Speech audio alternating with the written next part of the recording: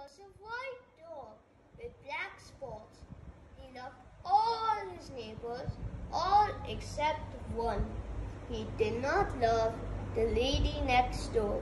The lady next door sang, and when she sang, Harry's ears hurt.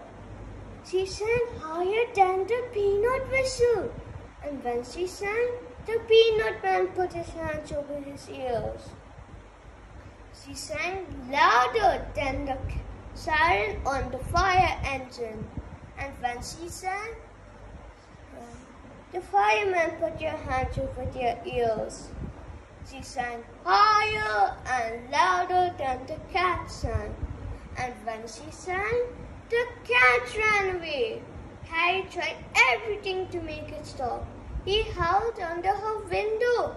His friends howled too, but it did not do any good. One day, Harry's family had a party. They invited the lady next door. The lady next door came with her music, and when she started to sing, Harry almost bit her leg, but he bit the leg of the piano instead. The family sent Harry out of the room. "You are a bad dog," they said.